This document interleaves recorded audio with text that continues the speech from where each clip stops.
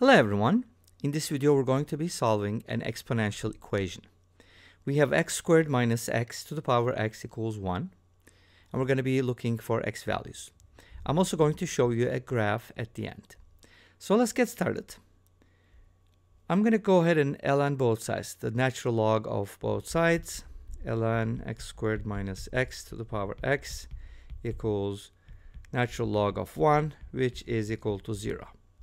Now, by using properties of logs, we can go ahead and bring this down, and we get x times natural log of x squared minus x equals 0. And from here we get the following. X can be 0, or this can be 0.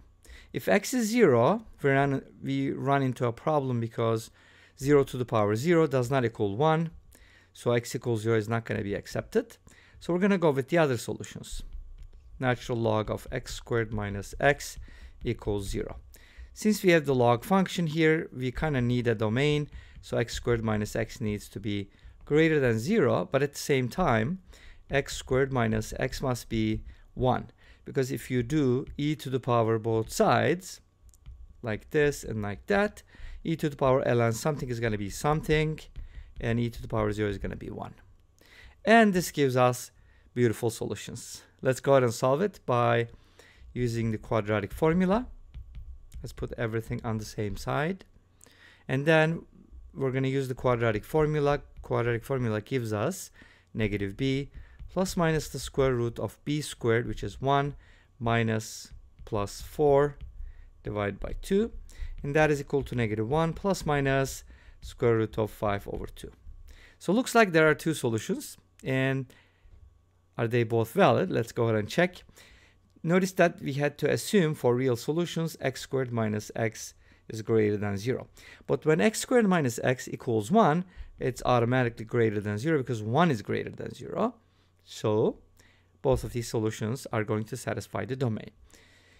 So x equals negative 1 plus root 5 over 2, and then x equals negative 1 minus root 5 over 2. So are those the only solutions? Are there any complex solutions? Let's go ahead and explore a little bit more. We said that 0 is not going to work because 0 to the power 0 is not a determinate form, or we can call it indeterminate, I guess. So what else can we look at? So let's rewrite the original problem without the ln, because ln sometimes will restrict the domain. And if you look at the original, normally the exponential function is not defined when the base is negative. But if you are looking for integer solutions, that's a different story. Such as negative 1 to an even power can also be positive 1, right? Okay, let's see what happens. So can x squared minus x be negative 1? Why not? Let's put 1 on the left-hand side. And guess what? This doesn't give you any real solutions. So there are no real solutions to this equation. This equation must be familiar to you, by the way, if you dealt with sum of two cubes and difference of two cubes. Remember, we use this to simplify polynomials or to solve higher degree equations. Okay, so this equation has no real solutions, so the solutions are complex. Let's find them. X equals negative b, same way, plus minus the square root of b squared minus 4ac. Let's go ahead and do it mentally this time.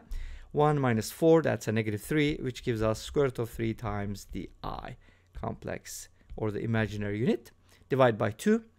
So these are the solutions. Obviously, you can also write these using Euler's formula as x equals e to the power I pi over 3, or x equals e to the power I times 5 pi over 3.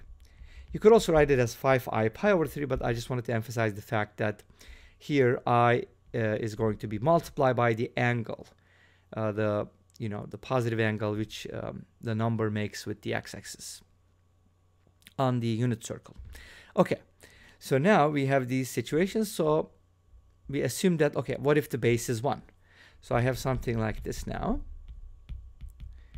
If the base is negative 1, then x is going to be a complex number. So can we get something like negative 1 to the power e to the power I pi over 3 equals 1? you're not going to get any complex solutions from here. You could write -1 as a complex number. You can L on both sides.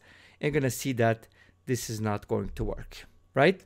So let's go ahead, and later on in another video, we're going to look at a complex number to the power a complex number. Let's go ahead and take a look at the graph real quick, and we'll just finish up with that. And here's the graph of y equals x squared minus x to the power x, and its intersection with the horizontal line y equals 1. So we're basically trying to solve the original equation by using two graphs, and you can see two intersection points here. Obviously 0, 1 is not going to be an intersection point. It's supposed to be open, but Desmos doesn't show that. And you can see the x values here, 1 plus root 5 over 2, and do you smell the golden ratio? Hopefully you do. And 1 minus root 5 over 2. So those are going to be the solution. And notice that between 0 and 1, our function is not well defined because exponential function does not like negative base. So when x squared minus x is negative, which means x is between 0 and 1, then we run into problems in the real world. And this brings us to the end of this video. Thank you for watching. I hope you enjoyed it. Please let me know. Don't forget to comment, like, and subscribe. I'll see you next time with another video. Until then, be safe, take care, and bye-bye.